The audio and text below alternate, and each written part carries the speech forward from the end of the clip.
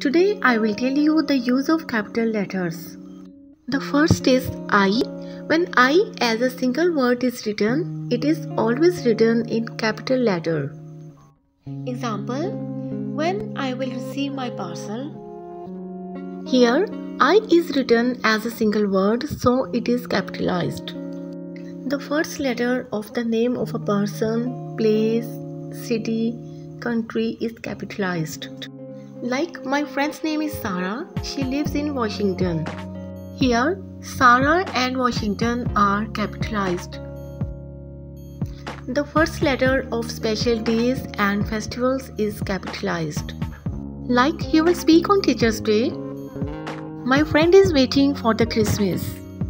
Here, Teacher's Day and Christmas is capitalized. Next, the first letter of days and months is capitalized. Like I was born in March, she will call on me on Wednesday. Here, March and Wednesday are written in capital letters. The first letter of any language and any nationality is capitalized. I can speak English, Indian and French. Here, English, Indian and French are written in capital letters.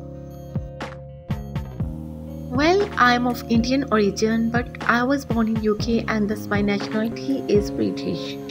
Here, Indian, UK and British are written in capital letters. The next is title case capitalization.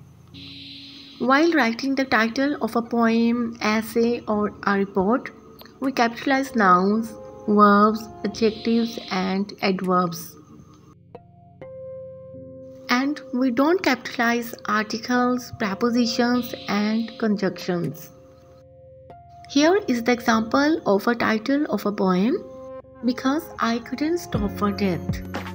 Here, I is singular, so it is capitalized.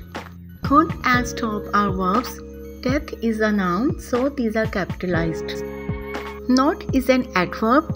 For is a preposition, so these are not capitalized. There is a novel, The Return of the Native. Return is a verb, native is a noun, so are capitalized.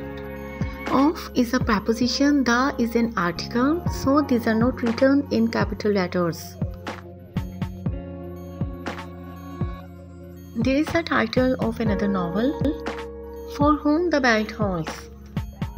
Here, whom is a relative pronoun, so it is capitalized. The is an article, so it is not capitalized. Bell is a noun, tolls is a verb, so these are capitalized. For whom the bell tolls.